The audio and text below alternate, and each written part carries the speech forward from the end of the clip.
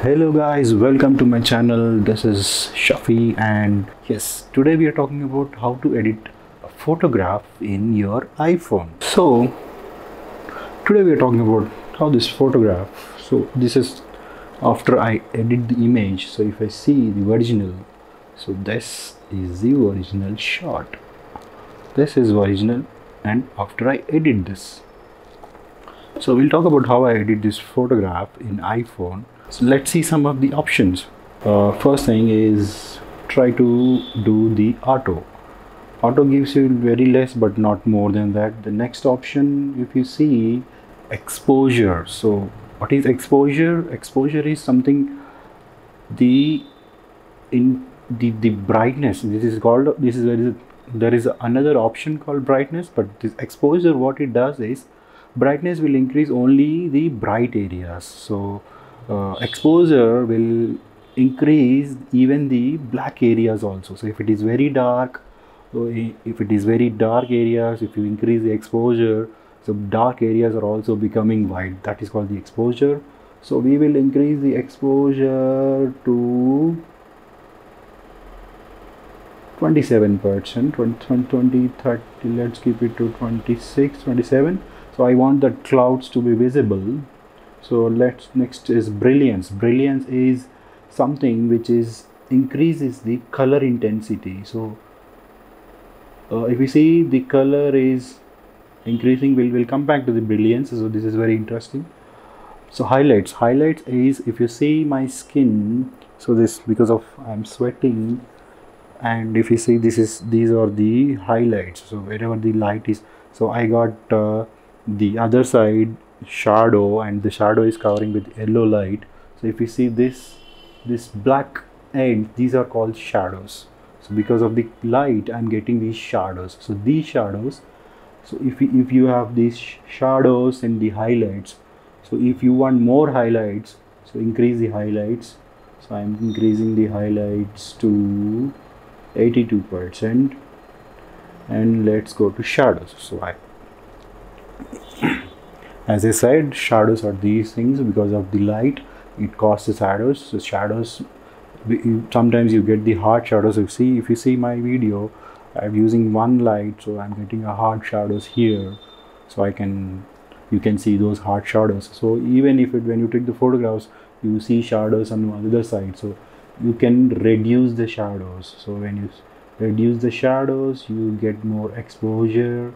The contrast, yes. So contrast is something, so whatever so you have blacks, you have highlights, you have shadows. So what contrast does is, if it is a subtle gray or gray color, when you increase the contrast, so that gray color become black. And if you have, darkish gray color will become darkish gray color will become black, and lightish gray color will become white. That's how the contrast works. So we'll increase the contrast to little bit. So we'll increase the contrast to, I'll actually decrease the contrast because I wanted to see those clouds. So see, so when I'm decreasing the clouds are visible. So that's how it works. And the brightness, yes, this is brightness is, so total overall brightness of your picture, it will increase the brightness. So I will decrease the brightness because I've increased the contrast, so I'm decreasing the brightness. So these are all combination of editing. So black points, see, especially black points works like wherever the black points, if you in this picture, if you say black points are my hair, the goggles are very little black, and t-shirt where patches, those are black points. Even in the background, if you see, those are little poles, those are all black points. So I can increase them. See, if you increase those, so those black points will increase. So I will little increase those. And saturation is something increases all the colors. So whatever colors are there in your picture, and when you increase the contrast, when you increase the saturation, it will increase all the colors to, if it is a lightish red, it will become red. So that's how it works. So I will increase the saturation and vibrance. So we already have saturation got increased. So saturation will increase the colors, then vibrance will increase depth of the colors. So if you see, saturation got increased. When I increase the vibrance, it also increasing the shadows of the shadows and highlights of those colors. So I read little bit vibrance, not very light. And this is warmth. Warmth is something is your color temperature.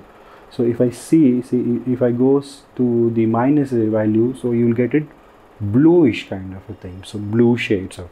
So when you center it, it's normal.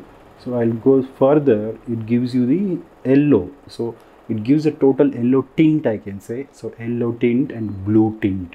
So warmth, that's where it will work. So if it is sunlight and a daylight kind of stuff, when if it is evening, when the sun is going down, you'll get that yellow lights, and it is afternoon, you'll get that blue white light. So that's called the warmth. So I'll put a little bit yellowish. So again, tint will give you different kind of colors. Like this is a green tone, this is something coming to blue, red, more red, so kind of stuff. So if you have any photo which you want a dramatic kind of stuff, you can play with tint effect. So I'll put this little greenish. And sharpness, you all know sharpness is sharpness. So it will increase each and individual points, each and individual parts of your picture sharpness.